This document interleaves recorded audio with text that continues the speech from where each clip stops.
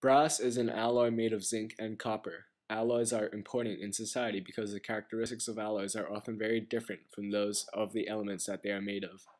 In many cases, alloys can enhance the functions of elemental metals. Alloys are made by fusing two metals.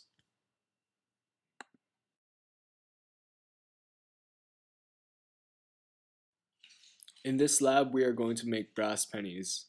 We are going to create the brass by coating copper pennies with zinc and then fusing the metals with heat.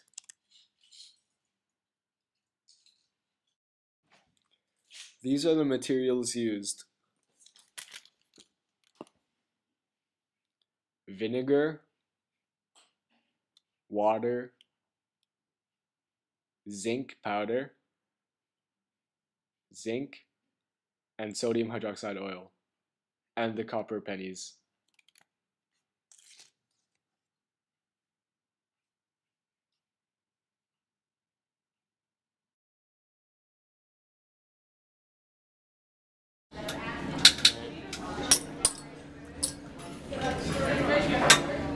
Stir it around, right?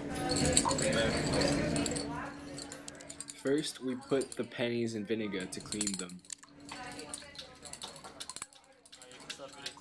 Extremely fun water bath. Then we put them in water. How'd you get so much water baths? Because it gets so dirty. It takes a while to get it multiple times. Yeah. Awesome. After that, combine 10 milliliters of sodium hydroxide with 2 grams of powdered zinc. That's way too many, right? That's way too much. So many milliliters.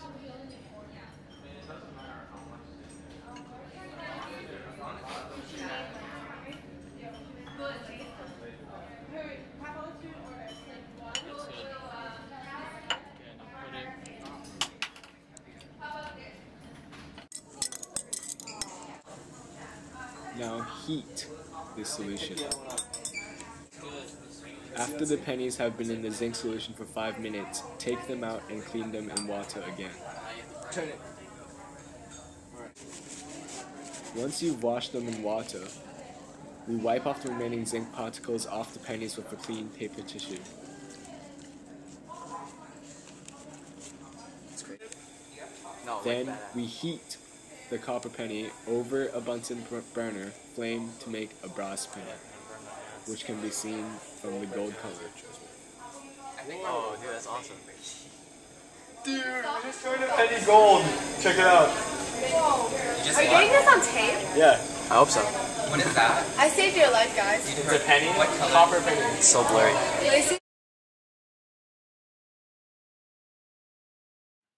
Important alloys include aluminum alloy, which is used in the aerospace industry. It is a fusion of aluminum and titanium, two extremely light metals, and is used for the frames of commercial aircraft.